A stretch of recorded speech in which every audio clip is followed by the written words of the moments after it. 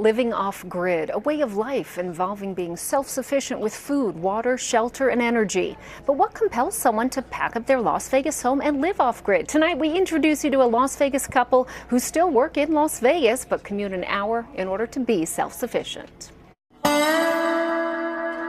Down this 5-mile-long bumpy road off Highway 93.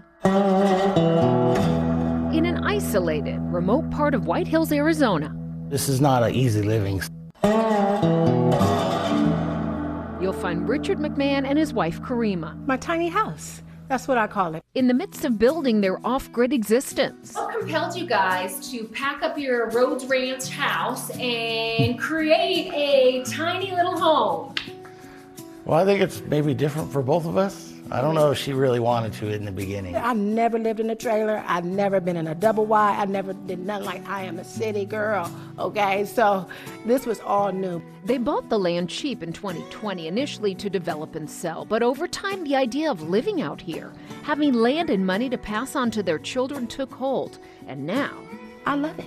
I wouldn't trade it at all. It cost us about $40 a year to live here. You heard right, property tax, $40. They pay no mortgage, no power or water bill. Everything you see here, we've paid cash. We didn't want to go into debt on anything, so that was kind of like... Our whole thing, we didn't want to take a loan out. For the past 6 months living in this trailer, they worked to complete their 900-square-foot home with attached garage, sharing their journey on their off-grid Roadrunner Ranch YouTube channel.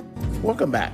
Off-grid Roadrunner Ranch. A labor of love to self-sufficiency, but not without its challenges, especially living so far out from civilization. It's not like you could just go to Home Depot and get a part to glue something together, you know. And there's always something of the elements to contend with. You see that? You see? You see? I'm not playing, y'all. I am not playing. Just win. Just go ahead. They finished the roof and stucco, starting the electrical and water for inside the home. These two didn't sacrifice quality in order to live off-grid.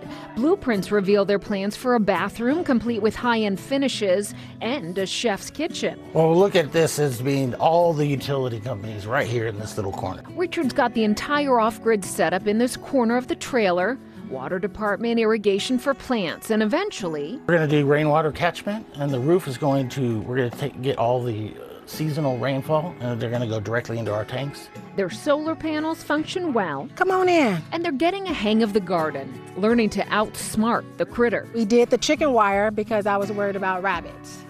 But now I'm dealing with ground squirrels. Living in the middle of the desert, there's bound to be a few. We got free-range cows, so they just walk wherever and start eating up shop. A system now in place to protect their apple and peach trees.